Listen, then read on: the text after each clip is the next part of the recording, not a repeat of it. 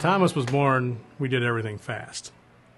He was the fifth child of six, and born on a stormy night in November.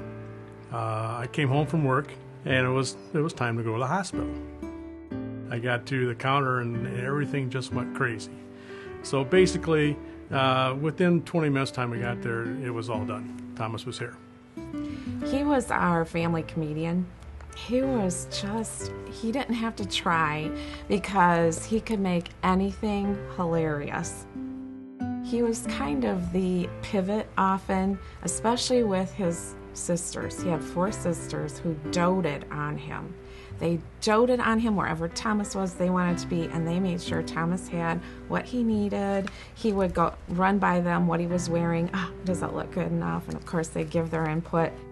He loved to laugh. I mean, he could walk into a room and he would just light up that whole room. You know, as soon as she came in, you couldn't keep your eyes really off of him when he walked into a room. I mean, he was just, he lit it up. He was also adventurous. He loved airplanes, going fast, and most of all, running. At St.Bede Academy, he came into his own as an accomplished athlete. Thomas loved the personal challenge and discipline of running. One big inspiration for him was Steve Prefontaine, and he used a lot of his inspirational quotes to kind of get him through some of the hardships with track. He would tell me about one of his favorite movies, which was Chariots of Fire, and he would quote the runner, "When I run, I feel God's pleasure." At every track meet, I was always, wow, look at, that kid from St. Bede is so effortless when he's running. And it really was. I mean, it was almost like he was gliding around the track. Being a small private high school, St. Bede lacked the funds for a proper track and field facility. But despite training on the school's parking lot, Thomas went on to win 2 Illinois state titles. Pure natural talent. I mean, he had the body, he had the physique for it. To put his determination and motivation behind that, he was unstoppable. It was just to watch him run.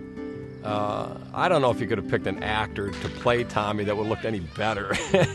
More handsome than Tommy was, if I can say. He had such a great smile, he had a great face, just a great kid, and when he ran and it all came together, you just had to sit back and watch it. For him to go on to not only set records individually and as a team, but also then to medal down at the state track meet is an incredible accomplishment. I think it's always amazing to, not even just Thomas, at the state level, but any athlete before that at St. Bede Academy is able to accomplish anything at the state level, because what they have to do just to get there versus any other track athlete that doesn't have that kind of facility is remarkable. And I don't think that maybe anybody at the state track meet could appreciate what that team did and what Thomas did as an individual. Driven, coachable, passionate. He was controlled and smooth about it, but he was such a competitor that the slightest thing, if it didn't go the way he wanted, it wasn't good enough. Thomas loved to run, but he also wanted to serve others. After high school, he attended Valley Forge Military College, Embry-Riddle Aeronautical University, and entered the United States Marine Corps. He achieved his dream, to become a Marine pilot. The day that Thomas became a Marine and received the Eagle, Globe, and Anchor meant so much to him.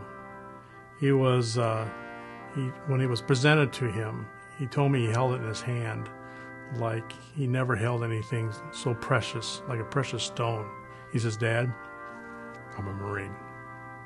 It was a day that, it was another accomplishment for him.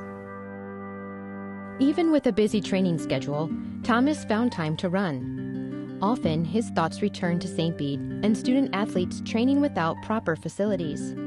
Getting a track built at St. Bede became a personal mission for Thomas. Understanding that my success in college and in the Marine Corps is much attributed to my experience in track, I would like to see the student runners afforded the same benefits. Obvious to anyone, the major disadvantage the SBA runners have, in comparison to their competition, is a lack of a training facility.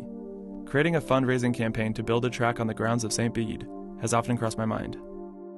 He emailed me once about the importance of it all and how we lack the facilities. We started focusing on what can we do to get a track here. when he spoke, he had such passion for it, and he was so convincing. And you'd sit there and he'd tell you about like what track did for him, and just listening to him, it was just like, yeah, like why isn't this been done? It's so simple, it's just a track, you know. Yeah, of course, let's do it.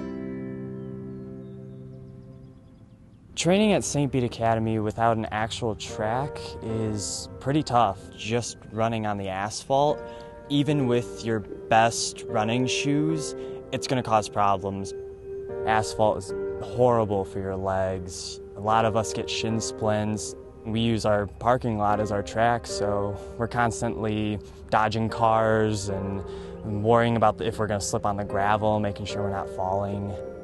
I remember him being like, you know, Mary, what it was like. I mean, we sat there and ran around the track and we got shin splints. And he's like, you know, just think if we got this, how they would be given the resources that we never had, and how, you know, they can excel even more than, you know, we ever dreamed of. You know, I thought it was hysterical that his high school track coach, I'll never forget this, he came to his high school graduation and he brought with him a piece of the asphalt parking lot and gave it to him as part of his graduation gift. Yeah, it's beautiful. Oh, man. He thought it was, you know, funny that here his coach brings him a piece of the parking lot. But at the same time, you know, I'm sure he kind of thought that, you know, hopefully, you know, the coach doesn't have to keep bringing his athletes pieces of the parking lot. Hopefully sometime, maybe, you know, they'll be able to actually have a track. I gave that to Tommy. I guess I always wanted Tommy to remember where he came from and not to forget too easily. Yeah, that's beautiful. I know that meant the world to him.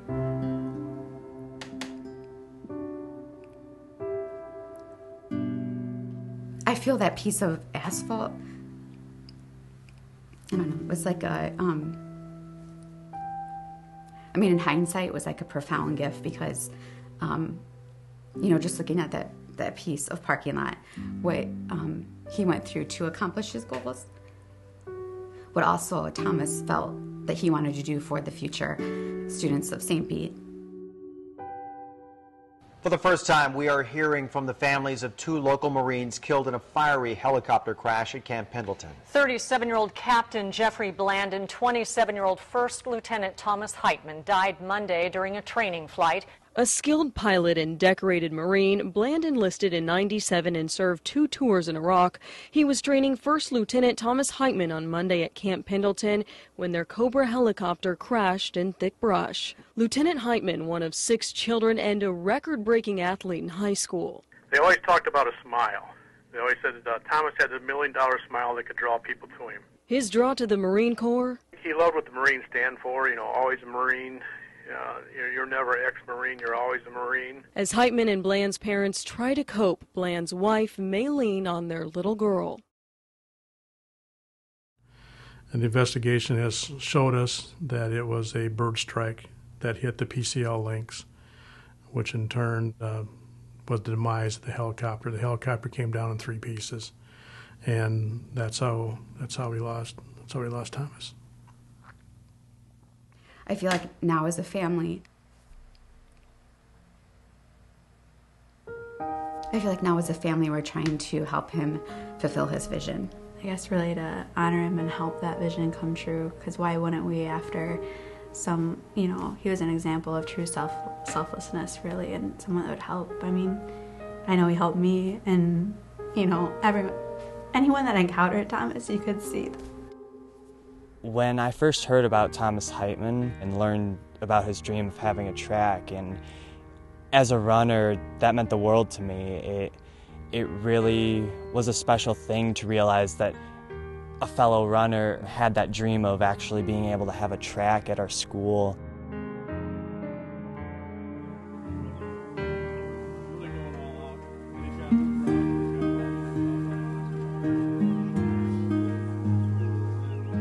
Well, to start a project like this and fundraising for a track, it's hard. We are in hopes to raising as much money as we can to, you know, make this dream come true. Thomas achieved insurmountable goals, and so we feel that we'll try to do the same. To set those records, to maintain those records over this time. Maybe those will fall because Tom is getting his track built here, where we'll be able to train 12 months out of the year. But you know what? I don't think he'd be any happier than seeing his record fall to a student athlete who benefited from the training facility that he provided for us than Tom Heitmann.